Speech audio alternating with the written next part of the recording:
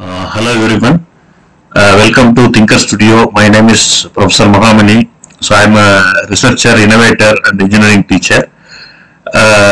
So this video I am giving to you to prepare yourself at home. When coming to laboratory, straight away you can start your experiment and do various modification in the circuit and the understanding the concept. The how Thinker lab is differ from conventional. So that difference it is given. Primary focus is creativity, innovation and problem solving, whereas the conventional lab, it will reinforcing the theoretical concept, accuracy and procedure. Here the activity is designing and building one project, whereas conventional lab we will follow some set of standard procedure.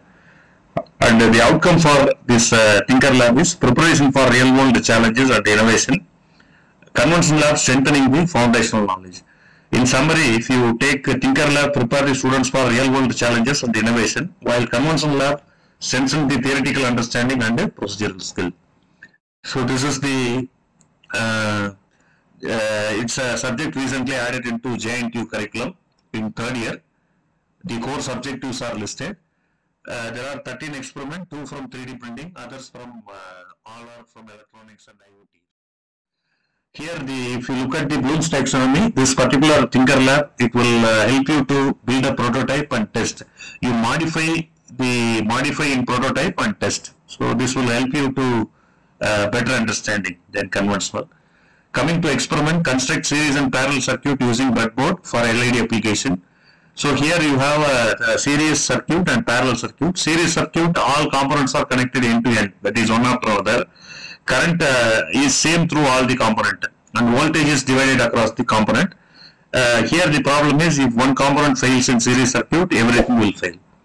Coming to parallel circuit, all components have same voltage across them, whereas the current split based on the resistance. So here parallel circuit, if one component failed, other continue to work. So this is the advantage. Coming to real world significance, series connection, it will be used old decorative light. It is used in simple wiring. If one fails in the series, the complete circuit will fail.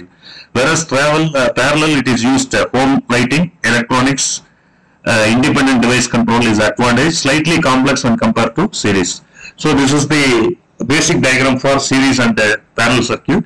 Here 3 LEDs are given, whereas the experiment we are using only 2 LEDs. These are all the component list you can see. So first of all, the circuit diagram, you can use series circuit of 2 LED, 1 resistor, parallel circuit 2 LED, each with 1 resistor. So here we are using, go to this link, you can register yourself, you create an account in Tinkercad. So therefore you can go for virtual. This video we are going to demonstrate the virtual lab as well as the conventional one, conventional kit also. This is the procedure for constructing series circuit and parallel circuit. So here the anode of LED, cathode of LED2, then place a 220 ohm resistor, then connect positive terminal 9 watt battery, complete the circuit by connecting negative terminal. So observe the brightness of LED.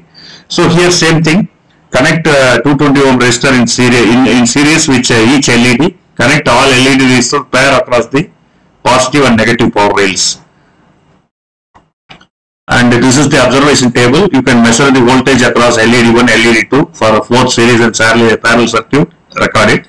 So here you will get the dim light, here you will get a brighter light. So if you remove one LED, entire circuit will switch off, whereas parallel it will work. So this description it is given, this observation it will be given.